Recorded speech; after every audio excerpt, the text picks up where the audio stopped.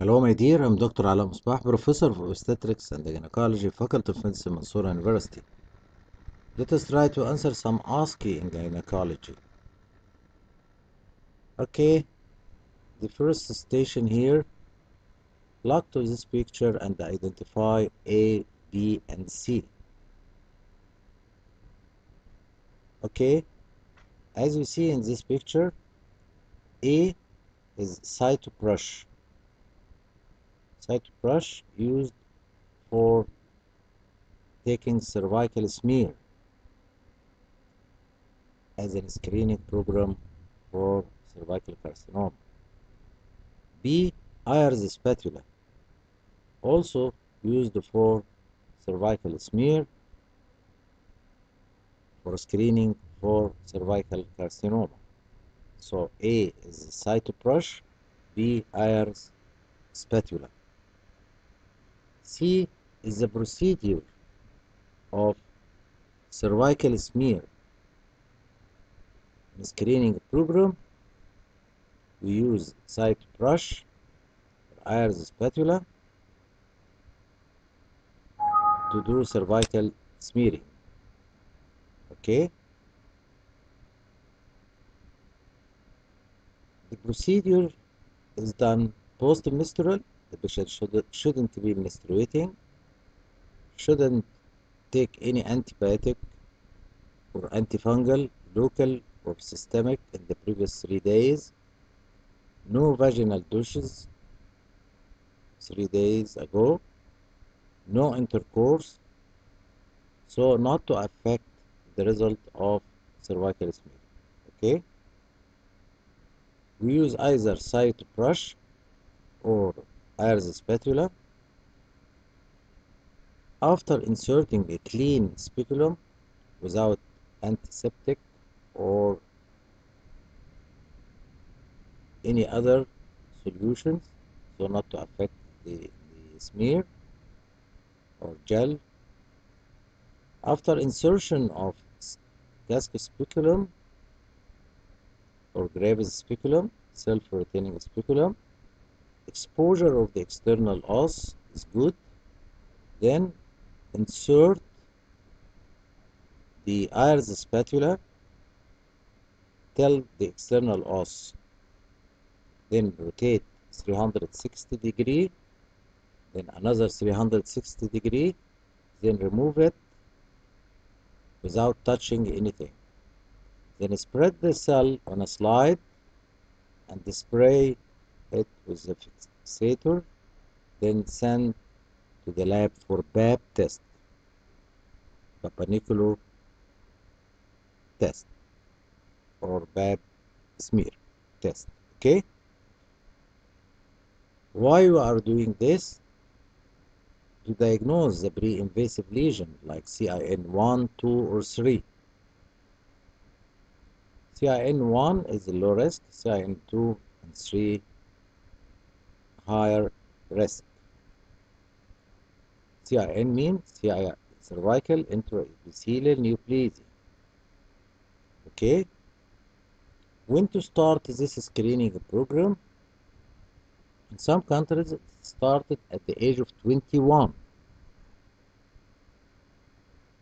Then repeated every 3 years till the age of 29.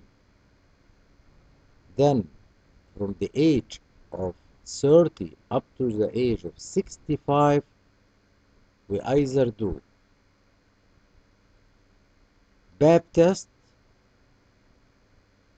every 3 years or human papilloma virus test every 5 years, or human papilloma virus test and the BAP test, we call it co-test, done with each other, human papilloma virus and BAP smear, co-test every 5 years.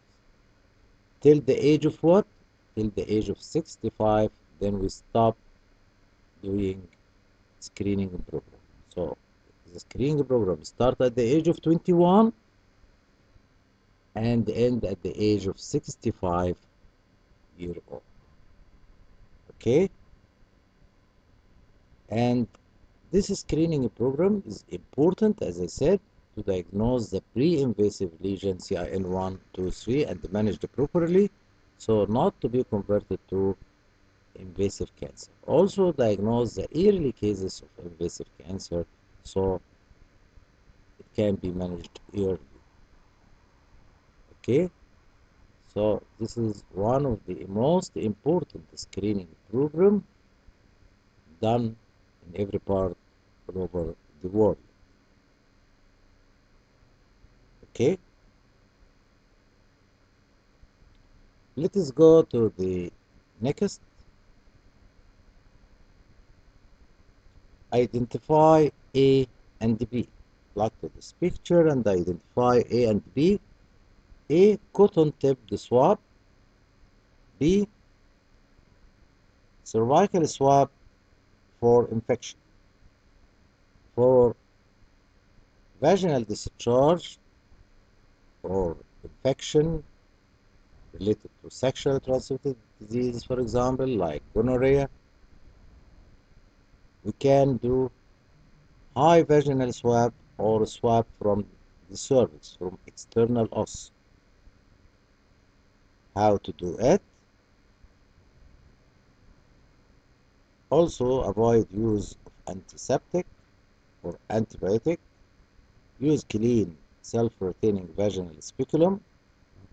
Insert it until exposure of the external os.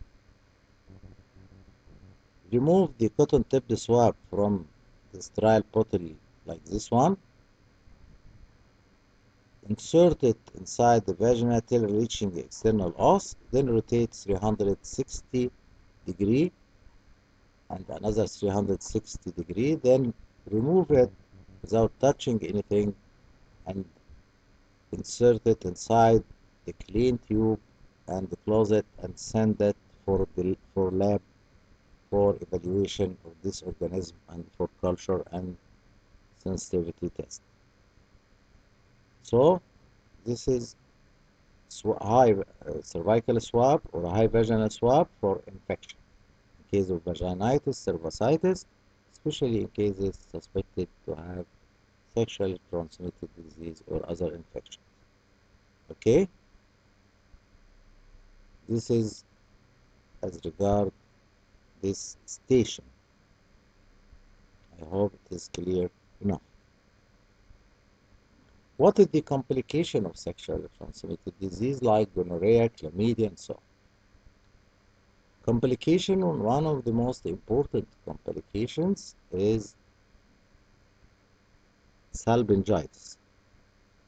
Salpingitis can cause tubal block and can be cause for infertility, can damage the fallopian tubes, especially if it is bilateral, it can cause permanent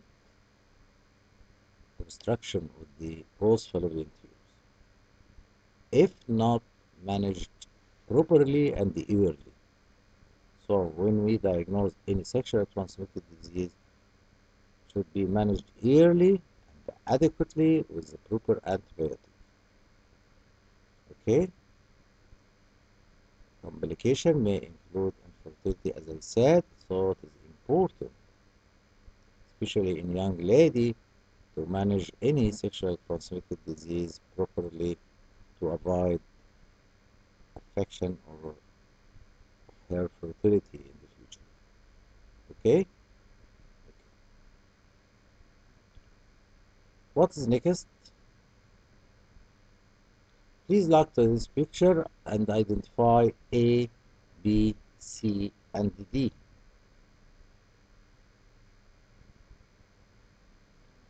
Look to picture A.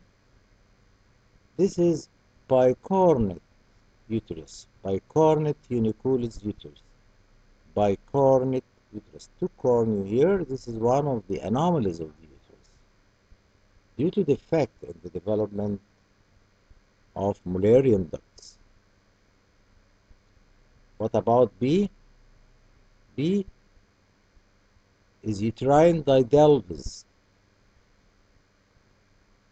Each Mullerian duct developed separately. So you will find two uterus, two cervix, two vagina.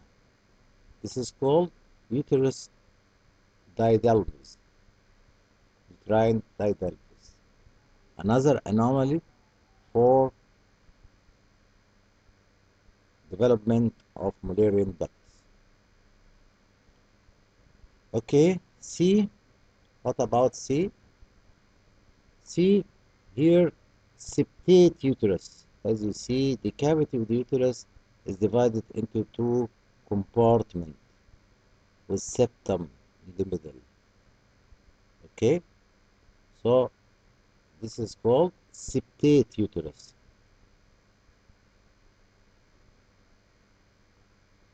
This also occurs due to abnormality in the development of Mullerian ducts. Mullerian ducts, we have two Mullerian ducts. When they fuse with each other, the separation at the middle must be resolved or removed or disappear if the resistance leads to septate uterus. Okay. D is a unicornate uterus. As you see, there is one corn, unicornate uterus, and the rudimentary horn on the other side. So this is unicornate uterus. Again, A, bicornate uterus, B, uterine didelphys, C, septate uterus, D, unicornate uterus. What are the complications of uterine anomalies? Maybe fertility, maybe miscarriage, preterm labor, heavy menstruation, abnormal uterine bleeding. All these are complications that may happen with uterine anomalies. Okay, this is the end of our OSCE station today. I hope it is clear enough. You can find more OSCE through my site on YouTube. I'll put it in a comment. This link related to my YouTube channel. The other link here in red related to Amazon, where you can find my books, textbook of obstetrics, textbook gynecology, contraception handbook, multiple choice question book, medical disorder in pregnancy, and the gynecologic oncology book. I'll put it in another comment. Wishing you all the best, everybody. Thank you.